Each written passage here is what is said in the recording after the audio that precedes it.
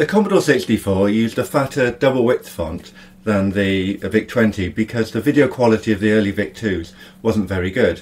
Therefore they had to make the 64's font fatter than the one on the VIC-20. However, I think this fatter font looks quite nice, and there's an easy way of replicating something similar to that on the VIC-20. But rather than loading in a whole new font, rather than doing that, we can actually double the width of the existing font, which is stored in ROM, and then create a new fatter font from that in RAM, which we can then point to. Each character definition is stored in ROM, and for this demonstration we'll base our new fatter font on the uppercase characters stored from location 32768, that's HEC 8000. Because this example is for an expanded VIC-20, we'll only use the first 64 characters. So we can see here the letter A and how it's defined. So the VIC uses an 8x8 font as a default for each character definition, and that's stored as a series of 8 bytes, with each byte representing a row of the definition. So we can see with this letter A that the first row of the definition is 24, then 36, 66, 126, and it goes down. And then each character within the character definitions, or the character map, is stored consecutively. So we have the first 8 bytes represents the ACT character, then the next 8 bytes represents the A, the next 8 bytes represents the B, and so on through the character set. But we're only going to be working with the first 64 characters though. To create the double width font, we get the value of each line of the original font, double it, and then OR it with the original value. So this has the effect of doubling each pixel's width in the character definition. So we can see this here. So we're on the left hand side we can see the standard VIC-20 character set. So we have the letter A, and if we look at the first row it's 24. So that's bits 16 and 8. And if we look at the right hand side we go through and double that value. So 24 times 2 is 48. And then if we OR that 48 with the 24, then we'll come with 56. Effectively, ORing is superimposing the new value upon the old as far as the bit pattern is concerned. So we see that we have 32, 16 and 8 as the bits making up 56 of the new double width character. So we go through each row of the character definition, and then that will double the width of that character, and then all we need to do then is go through each character definition of the whole, well, of the 64 characters that we want to do in this case, and then copy those into RAM. And then once we've stored them in RAM, we can use location 36869, which is location 9005 hex, to set the character map address to our location in RAM. Before I show how to automate this process in code, I just want to quickly prove what I was saying about the locations, about how the characters are stored in ROM.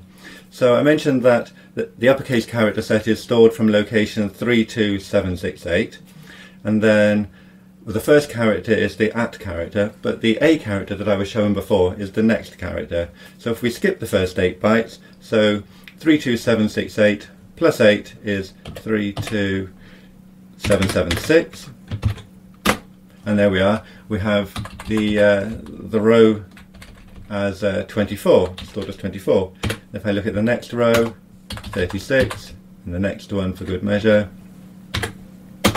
Great. So we had 24, 36, 66. If we flick back to have a quick look at the standard VIC-20 character and how it's defined, and there we are, we can see 24, 36, 66.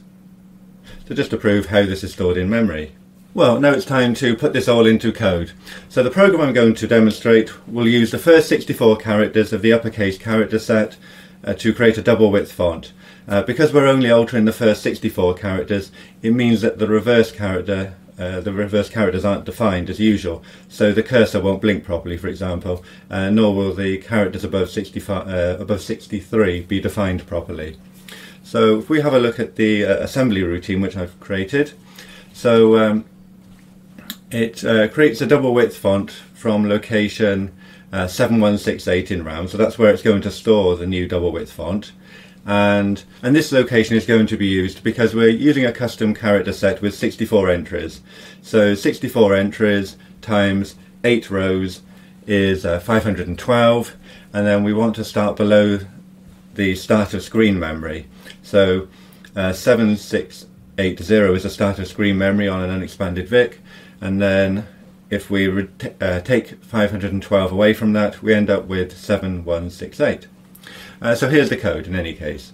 So we're going to go through, now to make the loop easy, we're going to do the 2 pages of the ROM and of the new RAM location separately. So we can see on the loop label that we're loading from 8000, which is the first location in ROM, and then a bit further down we can see that we're loading from location 8100. So those are the 2 pages that we're interested in to make the 64 characters. And then in the same way, we're using above 8100, we're using 1C00, which is location 7168, and we're also using the next page a bit further down where it says STA 1D00. So we can do the 2 pages, and therefore it just makes it really easy to do the loop. And then the process we're doing, so if we go back up to the loop line, so we're loading in the row of a character definition, so LDA 8000, Y, and then Y will be the index into that, and then we'll get into that page, and then we're going to transfer it to X because we're going to use that again in a minute.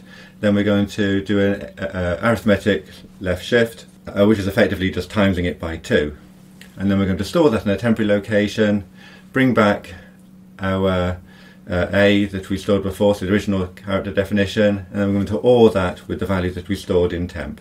And then once we've done that process, so that's the process of timesing it by 2, ORing it, and then we're going to store it as the new character in the RAM. And that's it, nice and simple. So we do that for the 2 pages, and then we loop round, and then we return back once that's all done.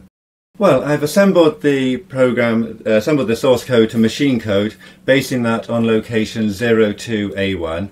02A1, which is decimal 673, is a handy location to put little machine code routines like this into. It's defined as the user indirect vector area, so it can be used for this or for other storage, and hence it's a good location to put little machine code routines in. So the machine code routine is held in the data statements from line 50 in this program, and I just want to go through the program from the start. So line 10, we're seeing that we're poking 28 into 52 and location 56, and that's because location 51, 52 points to the bottom of basic active strings and hence the top of available free space. So on an unexpanded system it defaults to 7680, which is hex 1E00. We want to change that to hex 1C00, which is location 7168, which is where we're going to start storing our character RAM from, our character map from. So all we need to do is change the page, hence the reason we're only changing location 52. So we'll change that to 28, which is hex 1C. And then the same with location 55, 56. We want to change the page to 1C00, again 7168 decimal. And that location is it points to the end of basic memory. And then we'll have command CLR, which clears the program variables, and then it registers the bottom of basic active strings and the end of basic memory. And then we're loading our machine code routine into memory. So we're loading it from location 673 to 704, and then we go through each one of the bytes in the data statement and loading that and storing that in memory, poking it into memory. And then finally, well, not quite finally, we'll run that routine with sys673, and then finally we'll poke. So we'll poke 36869 with the value 255. So location 36869 controls the location of the character set, and by setting it to 255 it sets the character map to location 7168. And that's done. So nice and simple. If we run the program now to demonstrate that this works, so we can see the thin font now, and then we run it, and there we are, we have the fat font. You'll also notice though that the flashing cursor has disappeared, and that's because there's no definition for the reverse of the space, which is how the flashing character works. We'll also notice that if we put it into lowercase, There we are. It's not defined properly, and that's because we only altered the 64 characters, and then after that you sort of potluck what's in memory. Well, we know what's in memory because it's the continuing locations, but in any case there's nothing there that we want to be for the lowercase. And that's it. So nice simple routine. Hopefully you enjoyed seeing that. Have a look at the accompanying article on the Tech Tinkering website where you can see the code in proper and a better explanation. There's also a link to Mapping the VIC, which explains about setting the character set location. Mapping the VIC is a fantastic book if you ever manage to get hold of it, but if you don't, there's a link to it on archive.org, which is a really good reproduction of it.